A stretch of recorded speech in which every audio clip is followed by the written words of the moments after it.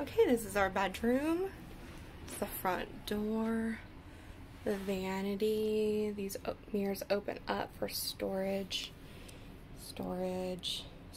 mini fridge, TV, our bed, full length mirror. The babies are on that side, but it's locked right now, so we have to wait.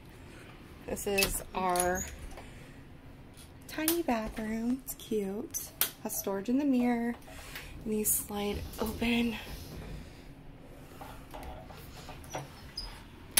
Then we have a closet at the front door and a safe. It's pretty big.